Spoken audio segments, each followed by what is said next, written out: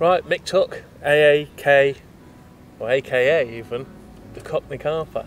How you doing, mate? Yeah, all I'm right? good. I'm good, Mark. You well? Yeah, I'm good, mate. A bit chilly. We're, what, a mile from the end of Heathrow runway, so there might be the odd plane pop over while we're having this chat. But I'm interested in talking to you, mate, because I know that most of your fishing is short sessions. Yeah.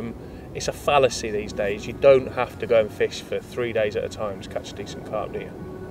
The only time that I fish 3 days or longer for carp, Mark, is if I go abroad. Go to France. So typically my sessions are short of 12 hours, maybe up to 18. It's very rare for me to fish anything longer. So does it tend to be days or overnighters or a bit of both? Mostly overnights. I tend to switch to day sessions during the winter. Yeah. So I find the nighttime bites really are kind of like null and void. Right. So it's about maximising the amount of daylight hours and just fishing off the barrel, really. Yeah, sure. It's not that comfortable either, is it, fishing at night in the winter? Let's face it, you know, we all want to go and catch carp, but at the same time, we're not getting any younger, are we, mate? No. So, you know, those really long winter nights when those temperatures are dipping, it's not the best, is it? They're difficult. Yeah. They're difficult. So in that case then, short day sessions, particularly, let's talk about the winter. We're sat here in the autumn. First thing is a venue, isn't it? You know, it's no good going somewhere that's like 80 acres with 3 carp in it in the middle of January and expecting to do well. It's not going to happen, is it? That's just not going to be possible. So what sort of venue would you normally look at fishing? So I've got a club lake that I fish. Can't name it because of club rules. One of those publicity club lakes, reasons. yeah. So it's a club lake. It's local to home. It's 10 minutes away. Right. It's around about 4 acres. So for me, I can push the gear quite comfortably around on the barrow and take a look for that opportunity. There's a few spaces or spots that are around the lake that you know that are going to be holding carp. Right. Whether you can get them to feed or not is another matter. So I tend to try and start out in those places. Yeah, sure. If I'm not getting a feel for the presence of carp, no liners or a bite, then I'm on the move. Cool. And I think that's key as well, isn't it? Just staying mobile. Too many people, they'll turn up quite often in the car park swims, get every bit of gear that they own, plot it up. They might only be there 5 or 6 hours. They're not moving, are they? They're not moving. No. And yeah, I've seen it. Yeah. I think it's the biggest tip you could give. Obviously, in my time previously on magazines and that, the biggest questions we used to get asked was, you know, what rig? Now I know, because we've been playing around with a few of your bits while we're getting sorted out, I've got a very, very interesting rig here. And the first thing that springs to mind is it's a bottom bait rig. Whereas every man and his dog at the moment seems to be on the Ronnie, you know, or a stiff hinge rig or a combi rig. They're all, you know, they're all geared up for fishing, well, a pop-up, and quite often at least an inch and a half off the bottom.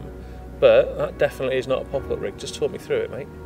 Yeah, so as you quite rightly call out there, Mark, everybody is doing pretty much that style of fishing.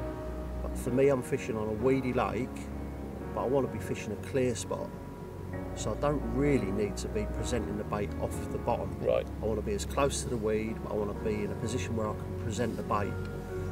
And if I can present the bait, I'll go for bottom bait all day long. Sure. Carp bottom feeders predominantly, let's Yeah, face it. of course, so yeah. Those rigs, those Ronnie rigs, those multi rigs, they're all going to catch carp, but I just want to lay it on the bottom. Maybe a little bit of balancing out. As you can see there, I've got like half a mainline pastel topper with a bottom bait.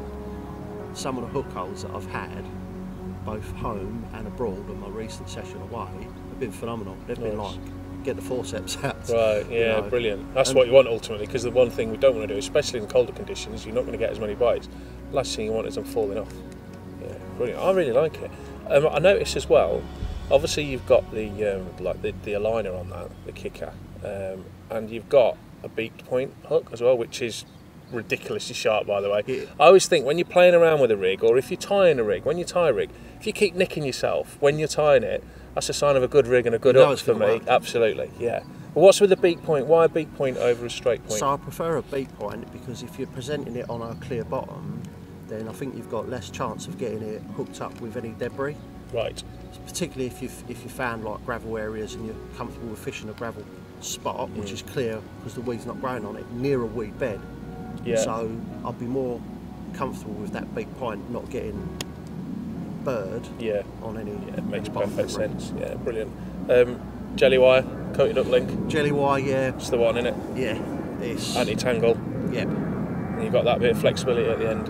Yeah, it's a great rig. I really like that. And one thing that I have tended to do over the years, I go out and I see so many different rigs, so many different anglers. But every now and again, I'll get one and I'll think, I'm tying some of them up, and I'm going to have a little play with that. Because I am one of those guys that tends to fish a pop-up. I should fish more bottom baits, so I'll be giving that a go. I think you know, if you are that way inclined, then you should really give this a try. I think you'll be surprised. Brilliant. You'll be very surprised in the hook holds. Excellent.